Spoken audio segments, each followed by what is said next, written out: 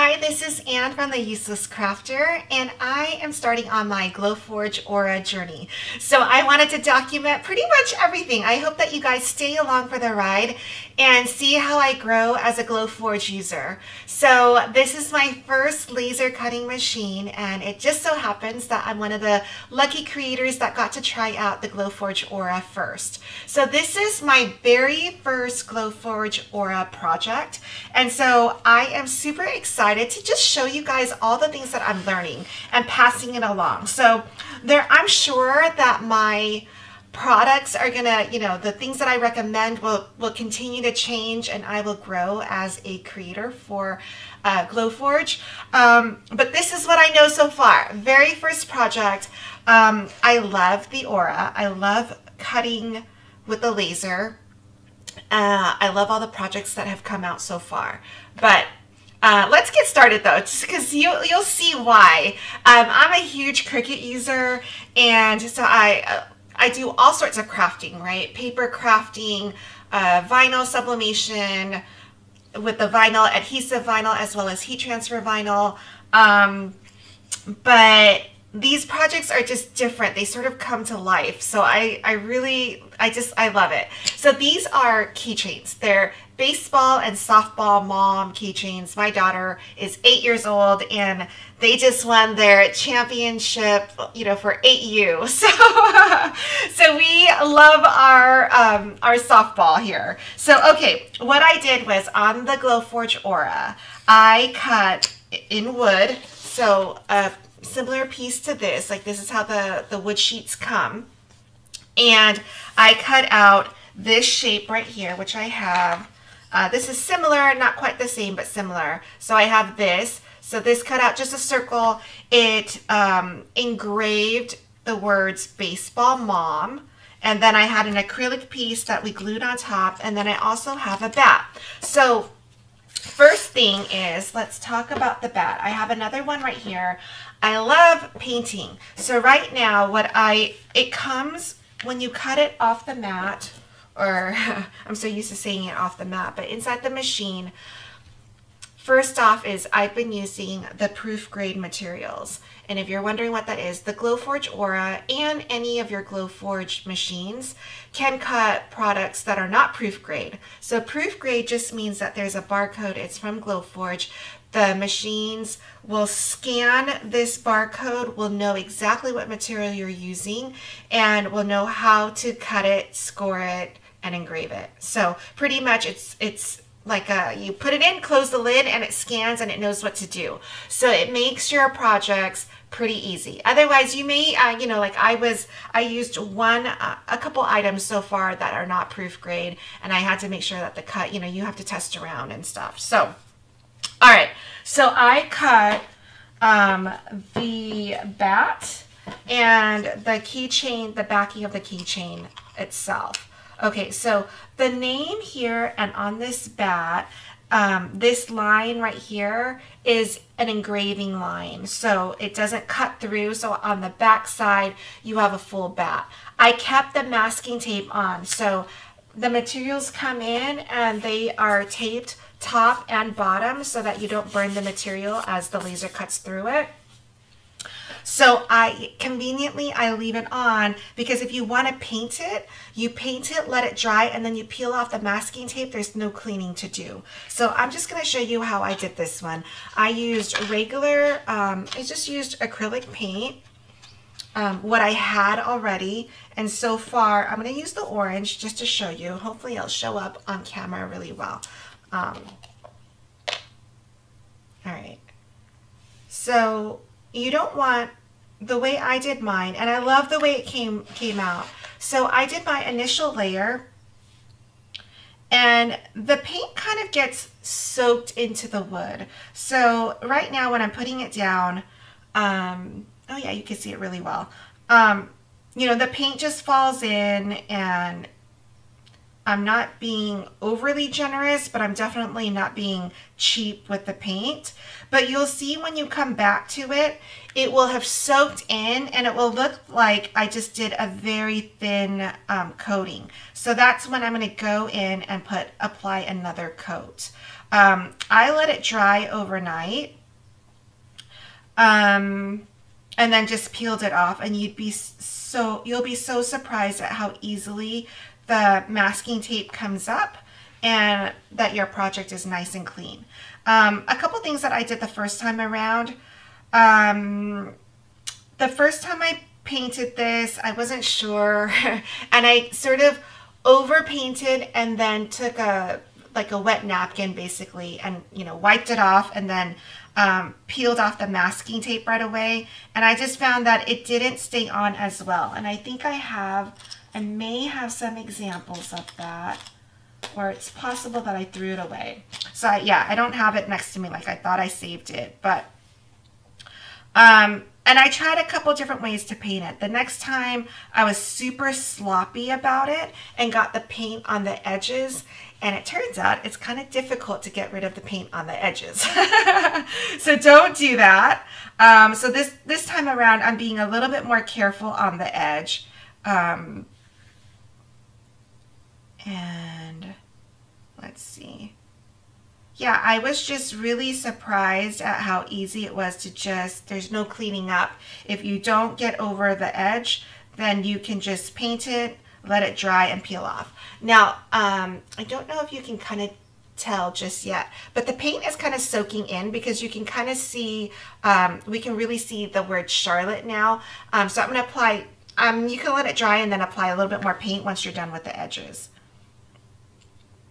So I would just be careful around the edges, unless you don't care. I'll show you on the current keychain that I was not very careful about it, and I left the paint on there because at first I tried to wipe it off like with just rubbing alcohol, and then that didn't work. So then I tried like sanding it off, but I didn't invest too much time in it. I just wanted to look to see if it worked, and it really wasn't taking it off either. So I realized you should just be really careful and not sloppy when you're painting it. So, okay. The name in the middle, I was able to put more paint down, so you could see like the C, H, and the A, the paint is starting to like soak in a little bit more. The R is still, you can barely see the R, and you barely see the L and the O, but you'll see it will start to soak in, and then you'll just apply another round. So let me show you right now what this looks like. What my first attempt. So you see how there's paint right there. It was just sloppy. But the front, and when you're looking just at the front, I love it. You could see the orange, you could see the name, and it matches the orange acrylic, which is a proof grade material. The wood is also proof grade. So it was just, I wanted to do that on my first project because I wanted to make sure it cut and I didn't have to worry about that portion of it. But I love how this came out. And then the extra things, I just bought on Amazon. You can see, I'll post the link in the description for all these like extra little fun things, but it is such a cute keychain, right? Okay, I'm gonna put this aside. I wanna talk about the acrylic and how I glue onto it. So I have a few more that I have on the side in different stages, right? So I used, one of the fun things about being on this campaign is we were able to sign up, and this goes for all new Glowforge users or Glowforge users in general. You can sign up to talk to an expert. So and he had a 15-minute slot or a 30-minute slot. I took the 30-minute slot because I wanted to get all the information that I could. So I found out from him just little tidbits here and there. But one of the things that he recommended was to buy, when you're gluing wood to wood or acrylic to acrylic, acrylic to wood, to buy these clamps. And that way, after you apply the glue, you clamp down, you let it sit for a day, and then your piece is down. I'm like, oh, that's so smart, right? It's in place. So what happens is these clamps are very strong. They're also on my Amazon shop. They're really strong. So the second that I put it down, and it wasn't that I was super generous with the glue, but because these clamps are so strong, if you have just a little bit too much glue, it's going to seep out. And I found that cleaning it up, all you do is I took a Q-tip and I had rubbing alcohol and just kind of cleaned it up. On the wood, on this one, I didn't even clean up in between because it was barely noticeable. On acrylic, I cleaned it up a little bit. Like when it seeps out, you can kind of see the clear glue just sits on top. So, all right, so you're gonna need the clamps. Clamps are highly recommended. Let's see, we talked about the paint. Now, when I glued this down, and I'm not gonna actually glue down another piece. I didn't cut it in time. I ran out of materials to cut the extra piece because I was too busy making all my friends keychains. Look, you can see here.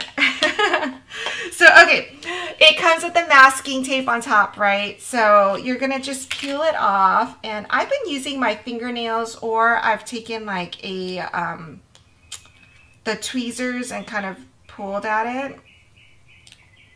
I have ordered some supplies on Amazon that I may be testing out. There was like a little like squeegee, like a sharp squeegee to like push up the pieces. So I'm gonna try that. I'm gonna try that also to like clean up the glue to see if that's better.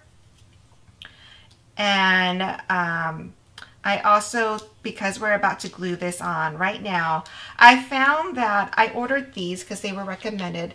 The Gorilla Glue, and I bought the minis just to make sure that I wanted them before I invested a ton. I am going to buy more. I have bought more. They're being delivered soon.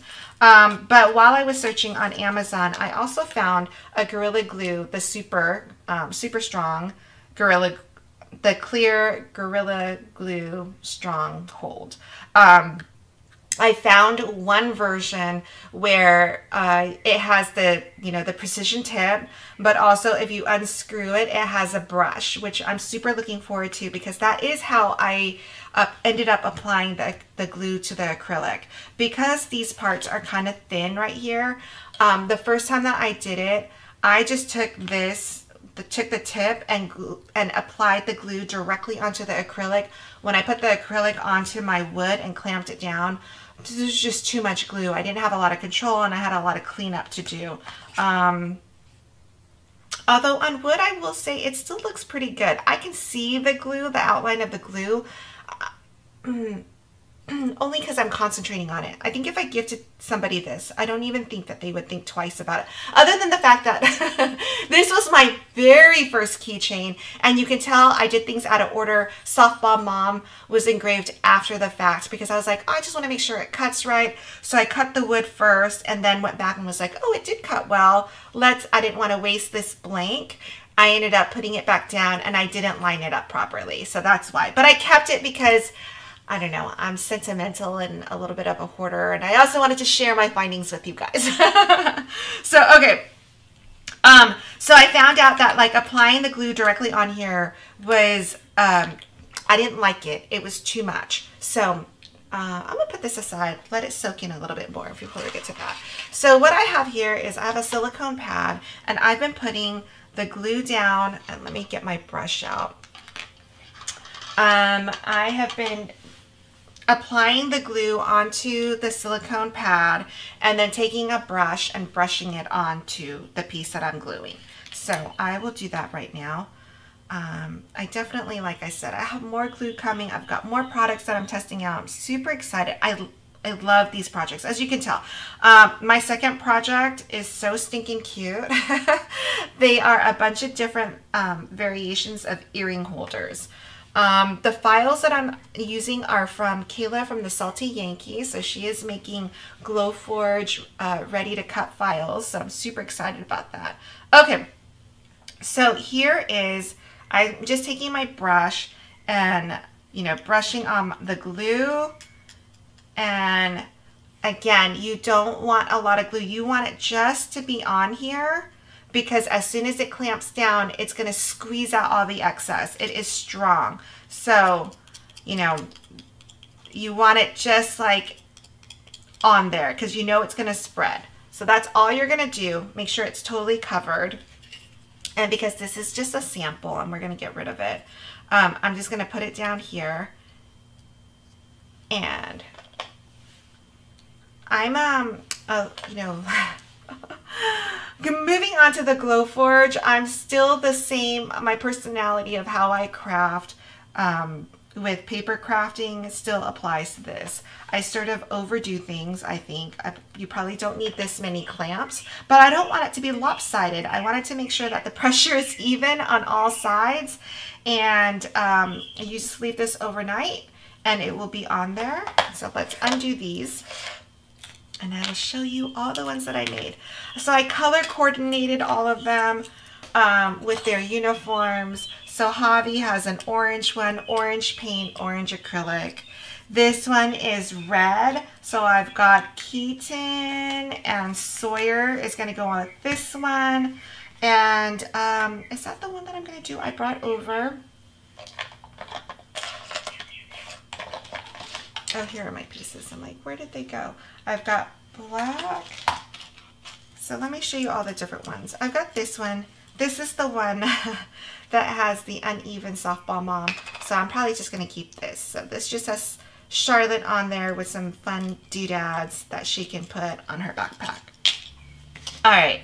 So let's go back. Now that this we're just going to add to the keychain, and then you're going to have this whole cute little thing right here. So adorable, right? I just love these finished projects. They are, I mean, they're durable and they make great gifts. I love it. Okay, going back to this. So now you can kind of see that the paint has soaked in a little bit. I'm going to go one more round and make sure that the engraved lines, like for the outline of the bat, gets a little bit more paint because that is really thin, right? The name Charlotte, the name engraved, the letters engraved are a little bit thicker, so you can see more of the orange. So with that line, that's just like a thin line around the bat, it is on the thinner side, so I want to make sure that every square inch of that opening has the orange paint. And let me show you, because it does, you can see the red all the way around it. I do want to show you, let's see, the red, this is blue, and you saw Charlotte's. This one I did, you know, because it was my first project, I was testing things out and realized like, oh, I didn't do engraving for this outline. I did a cut line, so it cut all the way through. But if I put a little keychain right here, it would still stick together. It's not, I mean, it's still pretty cute, and it's not a bad idea if that was your intention, but that was not my intention. I'm still keeping it. Okay, let's paint this one more round, and then we're like almost done with the first project. So easy, right, to assemble. It's fun. I love these. Like I said, I've cut quite a few things, and I'm just in love with the aura. And if you haven't seen it, I have an unboxing video, sort of an unboxing. It shows you the aura with the filter, and I do a first cut with it, so you can see that. And I will also have my first project up, so you can look. I've got quite a few videos on the aura. So excited to be part of this launch and to be able to get my hands on it and be able to play with it early. So you can see like all the different videos on the aura.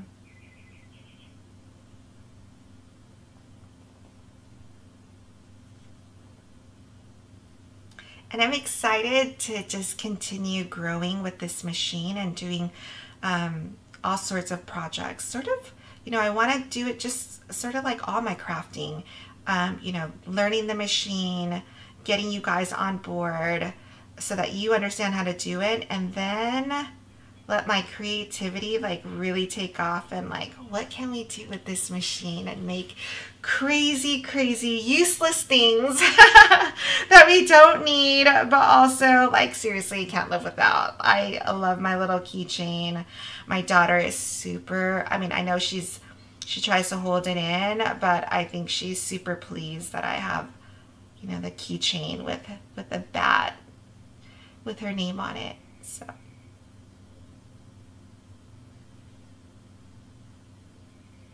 And then I did let everything dry overnight. At first I was really worried about how difficult it was, or how difficult I thought it might be at peeling off the masking tape, but it didn't matter. And I did test out, like, you know, when I layered on the paint super thick, or if I didn't, it really didn't matter. The peeling off of the masking tape was super easy. I just had a pair of tweezers, peeled it off, the whole thing came off. The only part that was a little difficult, and I just say a little difficult because in comparison it didn't just come right off, is the inside of the letters, like the inside of the A or the O. My tweezers, you know, I wanted to make sure that I didn't peel off any paint and just peeling off the masking tape. So that just took a little bit more time than, you know, straight pulling off the tape. All right, so that is in there. That's how you paint a project. I did the same thing with this on the inside. And we covered the glue and the clamps. That's all there is. And look how cute this is, right? So I've got these two so far. I hope you enjoyed it just as much as I do, and I promise you, whoever you give this to is gonna love it. And the file comes with just the baseball and the bat, so you can use whatever font you want for the bat, not put a name on the bat, put the team name. And same thing here, it doesn't have to be Softball Mama, it could just be your name, it could be I Love Softball, whatever it is, whatever font that you can just go in and add. And I'm going to show you that in the video on how to use the actual app with this design so that you have the full project. All right, I will see you guys next time. Post your comments. And oh, the last thing that I'll leave you with is right now, it just launched, so it's available at Joann's and Michael's exclusively for 2 weeks. And then afterwards, if you're still on the fence and that's when you purchase, I will make sure, come back to the video, I will make sure that my link for the Aura is here, where I get, you know, with you supporting my links, I do get paid on that, and I thank you for supporting me. All right, see you guys next time.